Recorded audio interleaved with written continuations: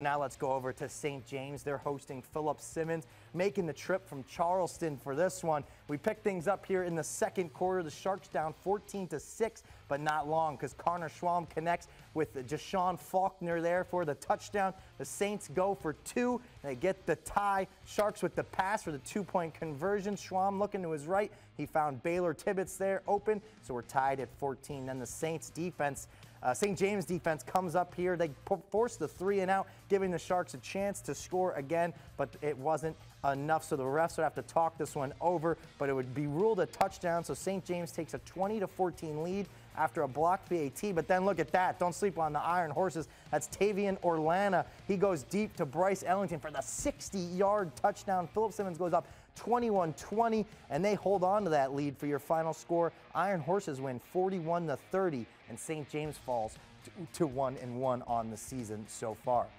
So now let's